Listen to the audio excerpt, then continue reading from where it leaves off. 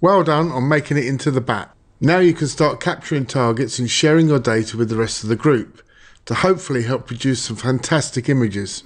Now that you're a BAT member, as well as seeing channel number 1, the BAT Welcome channel, and channel number 2, the BAT Exam, you should also be able to see all the other BAT channels. I'm just going to run through each one of these just to explain what they're used for. Now, of course, this is the really important one, number 3, which is the instructions, which of course we never read. But on here you'll find all the information you really need to be a part of the BAT, from shooting a BAT target to processing, choosing, etc, etc. I suggest you read that when you have a bit of time. Also, if you are interested in shooting the Hubble Variable Nebula, you can click the little image for the Hubble Variable Nebula. It looks like a, I don't know what it is, but it looks like a variable nebula. And the channel where you can talk directly to the other variable nebula images will open up to you. So what I'll do here is run through each of the processes contained in the instructions in a bit more detail. Alright, so number 1, register your scope. What we'd like you to do is click on this link here and fill out the form using your Discord name, not your real name. It's just a basic form. You can see here, put your Discord name in here. Telescope manufacturer, model, optical design, just a few basic questions about your telescope that you're using and your camera. Number 2 is optional, which is basically tell us where you live. This is just so we can figure out the best targets for members in different parts of the world. Number 3, again an optional one, test your scope. This actually relates back to number 1, register your rig, and is also optional. But it is very, very useful if you're having a problem with your scope or you're new to imaging and you'd like one of the experienced guys here on the server to check your scope to see how well it's doing. They will also recommend, if they can see a problem, what to do to fix that problem. And all you need to do to get your scope tested is drop an image, just one single sub, not a stacked image, one single sub into the Test My Scope channel, number 4. And here you can see where some of the guys have been dropping their images in, and the guys that check the images are also offering opinions and suggestions on, improvements that can be made. One of the guys who's tested your scope for resolution will then enter your resolution number in the Register Your Scope spreadsheet. This produces a very interesting table of what our telescopes are actually capable of.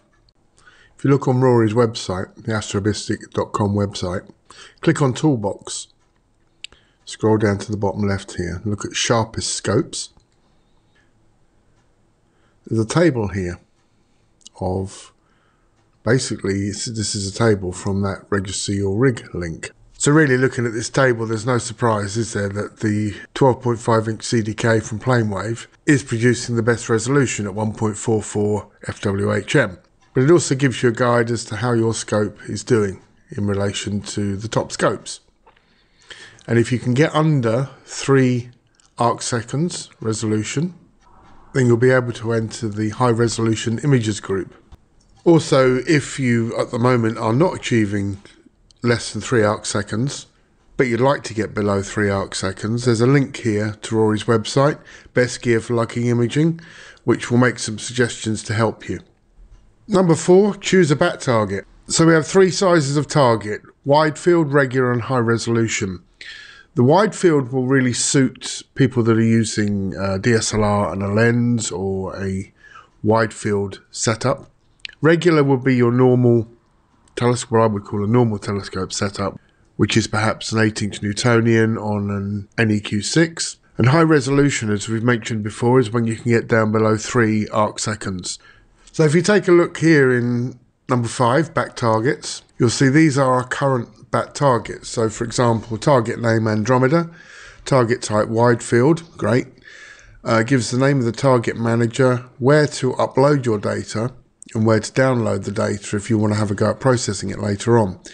And we have the cutoff date, end of the year in this particular case, and a status update. And this is your framing reference. Now this is quite important, and combined with the FOV of your telescope will decide if you can shoot a particular target. So the first thing you need to do if you see a target that you fancy in the BAT targets is to check out your field of view of your imaging setup.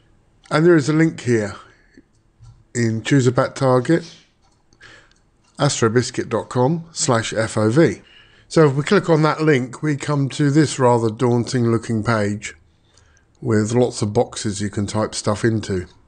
But the first thing you want to do is probably imaging mode. So if you click on imaging mode, then you can choose your object, telescope and camera. So for example, let's choose M31, Andromeda. Scope, let's see if we can find my scope in the list here. No, there we go, there's 200 PDS.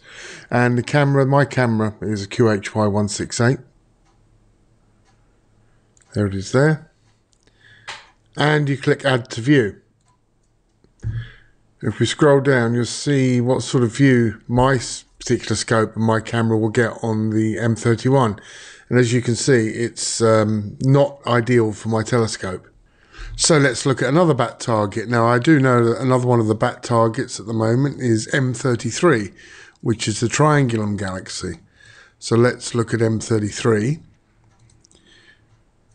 add to view, and see how that one looks. And you can see here, I can get this one perfectly. So from the point of view of choosing my bat target, you can see that the M33 will suit me fine. Now something that is quite important for this when you shoot your images is that you actually shoot your images with the camera rotated correctly. In the download folder there will be a framing reference. Now this file is so that you can check your framings correct on the target, and also it's the image that you need to register your data against. Now this is important and it makes the people that are actually processing the data's life a lot easier, and I'll show you why. Now this is an image of M33, this is about 16 hours of data, and this is star aligned or registered against the framing reference that is in the BAT download folder. And as you can see, it does give potential problems for anyone that's trying to process the data. So if you can, please take your images with the correct camera rotation or the correct framing carried out on the actual object that matches as close as you can the framing reference file that's provided. Now we're really going to get into the nitty-gritty of uploading your data. So when you've taken all your subs for a particular target, then you've got to stack the subs together using your calibration frames and the framing reference. And now I'm going to show you 3 ways of doing this using PixInsight, Astro Pixel Processor and DeepSkyStacker. So here we are in PixInsight. Now I've just loaded the reference file which we showed you earlier from the downloads folder for M31 and just one of the stacks that's available in the download folder. So first job as usual, just put a quick stretch on this image. Now of course, as you can see, this image that's been uploaded hasn't been registered with the reference image. And it also hasn't been cropped. It needs to be cropped slightly. If we look at the top of the image, you can see we've got a bit of blackness there. So first of all, we need to crop this. So we just go into dynamic crop. I'm just going to throw a very quick crop on that because we don't need that sort of stuff at the top. So guys, if you're watching this, please do this. Please register your images for us because it makes life a lot easier in the long run. That's how the dynamic crop. Now what I'll do is I'll register this image with our reference image that's been provided. So we go into processes, star alignment, just here. The reference image, I will add the view, which is reference M31. And as we've only got one file, I'm just going to add the one view, which is this file here. Click OK. Then hit the round circle here to do the star alignment.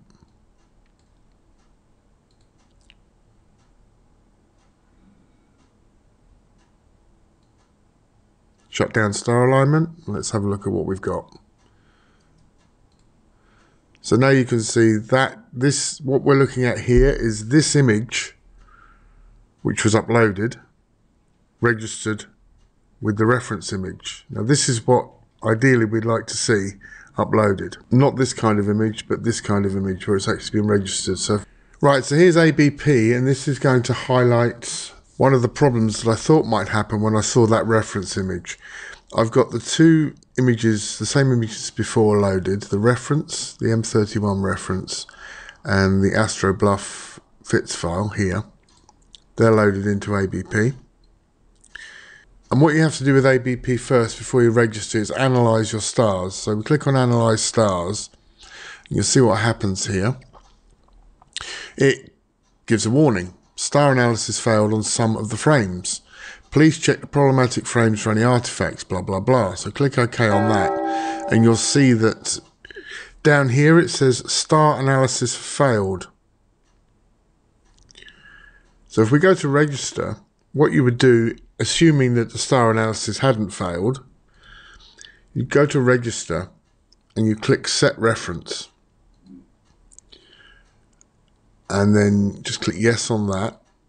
Click on that file there, but I can't click on it because this frame can't be selected for the reference. Please star analyze this frame first. Well, of course we did that and it's thrown up this error. So this is a note to guys, if you're making reference frames, you should create the reference frame using an actual image that you've taken with your scope to create a proper reference frame. If you are having trouble aligning your image, you can of course just post a message in the Batcave channel and ask a fellow member to align it for you. So let's have a look in DeepSkyStacker to see if it will deal with the stacking of those two images. So we'll open the picture files, we'll add those two files in. So we have the reference file, add that one. And we'll add in Astro Bluff's image just there.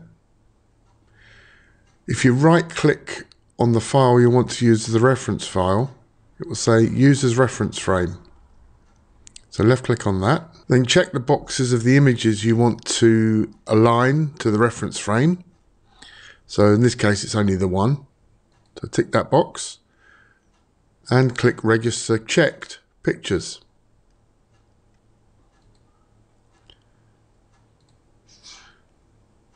Click OK. We're ignoring all this for now because I'm just showing how to register your frames at the moment.